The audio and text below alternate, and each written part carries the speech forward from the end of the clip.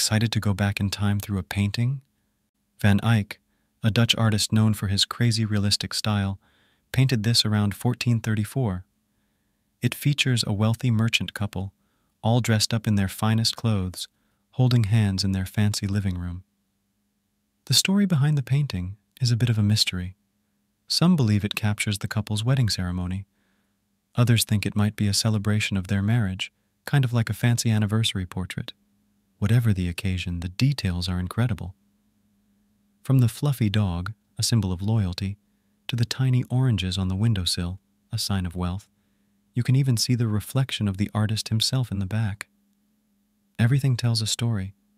But what's the real meaning behind all this detail?